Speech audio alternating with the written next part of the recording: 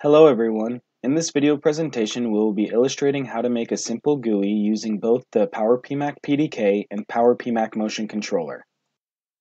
In the ensuing sections, we will use Visual Studio 2017 as a platform for creating a sample GUI, although newer versions should also work. Visual Studio can be downloaded from the Microsoft website. This video will involve general PDK installation knowledge, creating a Windows Form application, creating a visual layout for the GUI, adding reference libraries, establishing communication with PMAC, tying together the inputs and outputs of our GUI with PMAC structures, and creating an executable for the finished product. The Power PMAC PDK is a development tool for creating simple or advanced GUI applications that can perform a variety of system functions by taking any form of display desired by the developer. Upon successful installation of the PDK, the folder structure will consist of a sample folder for sample projects, several DLL files to import as reference libraries when programming your GUI, a licensing tool to authorize application development on a developer's machine, the PDK manual for viewing things like software structures and installation instructions, and a README file that explains how to authorize the application created by the PDK on a machine.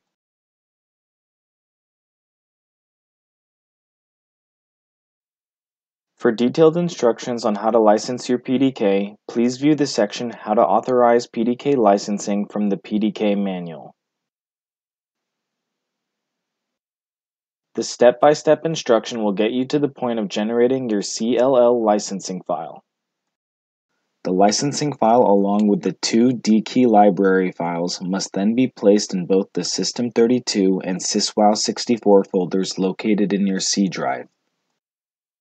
As a general reminder, both the developer and end user need to place the DKey library files in their C drive for the application executable to work properly. The DKey library files can be found in the PDK folder. Creating a new project in Visual Studio can be done by clicking File, New Project. When the New Project prompt pops up, select Windows Form app, give the project a name, and hit OK to begin customizing your GUI. At this point, we can begin customizing the GUI frame on Form 1. Opening the toolbox allows us to drag the controls onto the Form 1 display. This example project will simply consist of only a few toolbox components such as buttons, text boxes, a rich text box, and a few labels for describing component functions on the GUI. The properties of each component allow the functionality and appearance to be customizable based on preference. Now that the layout of my GUI is complete, let's get the visual components communicating with PMAC and performing their described functions. To see the finished GUI or look at the code in more detail, please open the companion project included with this video. The code can be viewed by right-clicking on the form1.cs file and selecting View Code. To use any feature of the Power PMAC component library, you must add a reference to the DLL file. To do this, go to the Solution Explorer on the right, right-click References, and then Add Reference. Now browse to the location where you installed the Power PMAC component library, select the DLL files, and click Add. These using parameters at the top of my source code reference some of the DLL files we added and are essential for using functions necessary for the GUI. Now that the GUI's design is complete and the code framework is in place, we can add the standard code snippets for opening communication with Power PMAC that is used for sending and reading strings to and from PMAC. In this project, I will be establishing synchronous communication with PMAC. Start by adding these two lines under the namespace declaration. Next, add these variables just under the class definition of the form. The code below starts the dialog box that establishes communication. This must go in the form's constructor.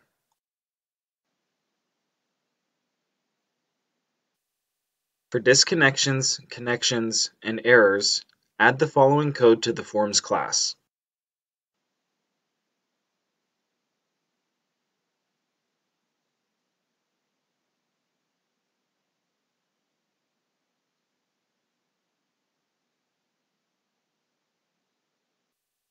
And finally, the code below is added to append text to the rich text box on the GUI for displaying communication status.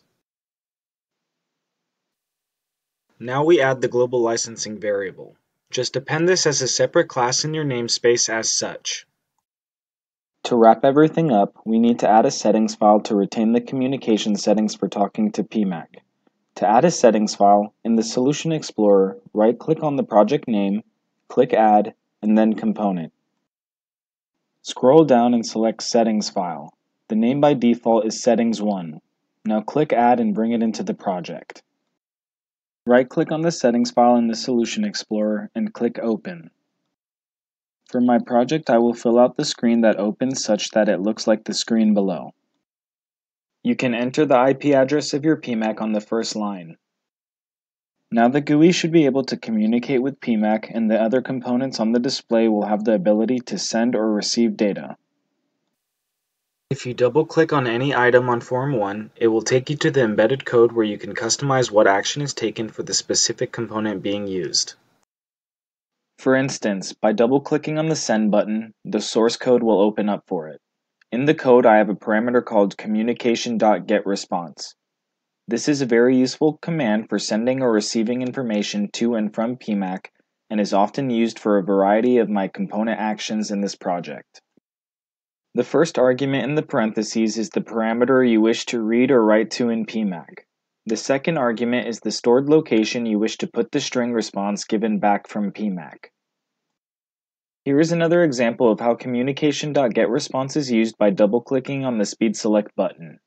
We see that getResponse is writing a value to a PMAC variable name called speedCell. Note that the quotation marks send the contents of the first argument to PMAC as a string and receive a response back as a string placed in the second argument called response, which is a string variable name I defined in the Visual Studio project.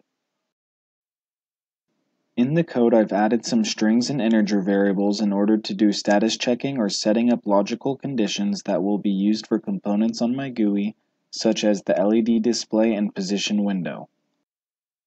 The code below creates two threads when the form starts up, one for the LEDs and one for the position window. These threads allow for the GUI to run two separate routines asynchronously so that there is no interference with any of the other components when executing their routines.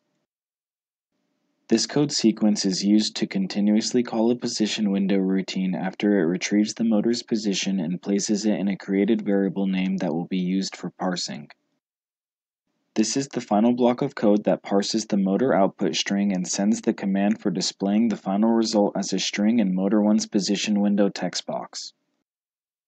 Similarly, the code below is used to continuously call an LED status routine after it retrieves the status of the LEDs from their respective PMAC variable names and places it in another created variable name called LED value that will be used for parsing. The information from earlier is then parsed using the code below, and logic conditions are created for determining if the integer value of the LED indicates whether it is on or off so that the GUI can reflect the status on the LED display using red or gray coloring. Before you can create an executable, you'll need to download a Visual Studio installer by clicking on Tools, Extension and Updates, then search the Visual Studio Marketplace list for the installer and hit Download. After downloading, you'll need to close Visual Studio for the installer to finish downloading. Click Modify on the window prompt that pops up. When the download is complete, open the project back up, right-click on the project solution, then click Add New Project. Navigate to Other Project Types, select Visual Studio Installer, and then Set Up Project. Provide a name and then hit OK. Click on the application folder, and on the blank window to the right, right-click and select Add Project Output. Choose Primary Output and click OK. Then right-click on the output and select Create Shortcut. Now you can customize the name of the generated shortcut. Select the shortcut and drag it to the user's desktop folder. If you want to add a logo to the executable, right-click on the project and choose Properties. In the Application tab, browse for a picture to use that is a .ico file type. Make sure the project is placed in release mode. Whenever a setup project is added, you should rebuild the project. Now when you build the setup project in the Solution Explorer, the setup installer is generated. The file path can be viewed by right-clicking on the setup project name and clicking on Open Folder in File Explorer. Run the installer file, select your preferences, and hit Next. When the installation is complete, you should finally be able to view the shortcut of the executable on your desktop and officially have your first custom GUI that's ready to run.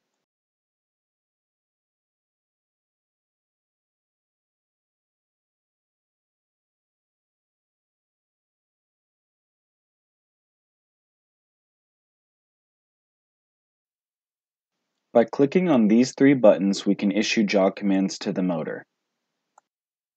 As the motor moves, we can see the position updating.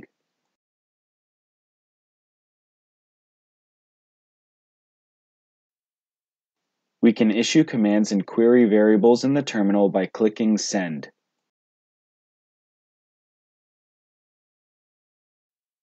As we change speed select, we can see the different LEDs lighting up, indicating a change in motor speed. And we can see that the speed did change by querying it again in the terminal.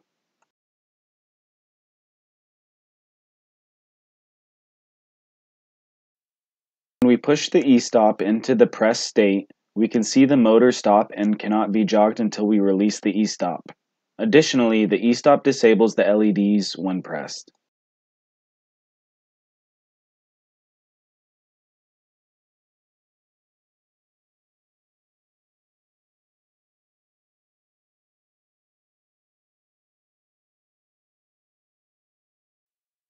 We hope that this video has given you a good introduction to creating your first GUI using the Power PMAC PDK. If you have any questions, please feel free to contact your local Omron representative.